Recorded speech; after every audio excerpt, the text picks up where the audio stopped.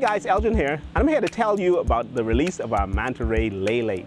Leyley was with us for about a year, and in that time, we learned some stuff about her, like we learned about from all our other manta rays. We've been able to do research on them, have researchers come down and do blood work and blood samples and do DNA testing.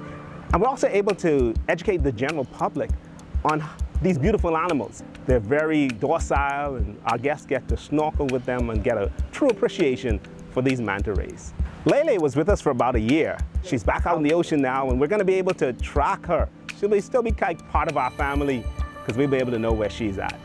Well, that's me, Elgin, bringing you closer to the ocean.